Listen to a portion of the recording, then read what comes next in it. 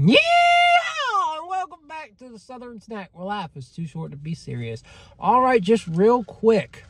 Pitch Black is back exclusively at 7-Eleven in the Fountains. So, if you want Pitch Black, you know where to go, you know where to look. I know, a lot of 7-Elevens haven't gotten it yet, but just keep looking, keep trying. I've got plenty of 7-Elevens in my area. I do know they're closing like 400 underperforming stores, but still, they have 13,000 stores in total, so that leaves you with like 12,600. So, fingers crossed your 7-Eleven isn't closing, but I do see a lot of 7-Eleven locations where I feel like, yeah, that's just a location that doesn't need to be around. We've got so many of them. There's some nice ones, and then there's really just some rundown ones that just don't need to be there. So, I can't blame them.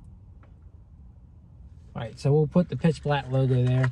But yeah, let's, I know what I think about this, but let's try it again.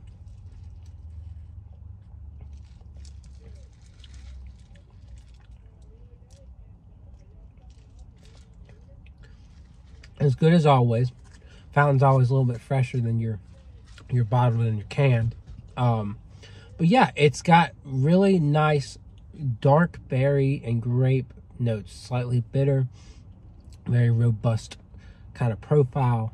And it's so good. It is so good. And, if you like grape and if you like, the more bitter berries, then I think you're going to enjoy this, right? I think this is a very solid flavor. Well, I can't just say solid. That's an understatement. It's amazing. It's an iconic flavor, and that's why we see it come back so often. And so, it's really a pleasure to see it back in some form, right? We get it back in some form. It's better than not having it at all. We saw it leave Sheets. It was in Sheets and other places, and it was like, it's gone for good. And then the announcement was it was coming back 0 sugar at 7-Eleven. And then boom, no, it's not 0 sugar. So awesome stuff. Again, 7-Eleven, 10 out of 10. No question. Easy.